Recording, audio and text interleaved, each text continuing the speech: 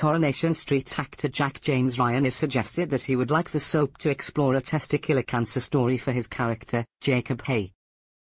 The star, whose character recently returned to Weatherfield and is now involved in a secret romance with Amy Barlow, Elle Mulvaney, opened up about his own personal experience with cancer earlier this year when he shared his support for former Corrie star, Victoria Econoy, who was diagnosed with breast cancer last year.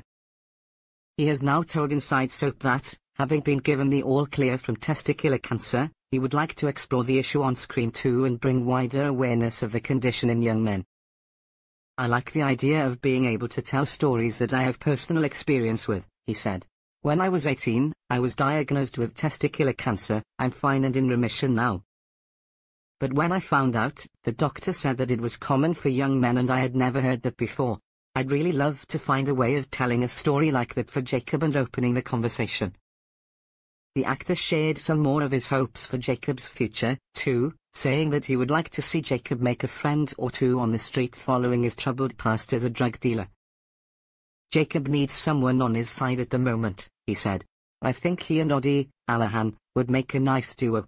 They're similar in age. Oddie's quick-witted, funny, and they hang around with the same people.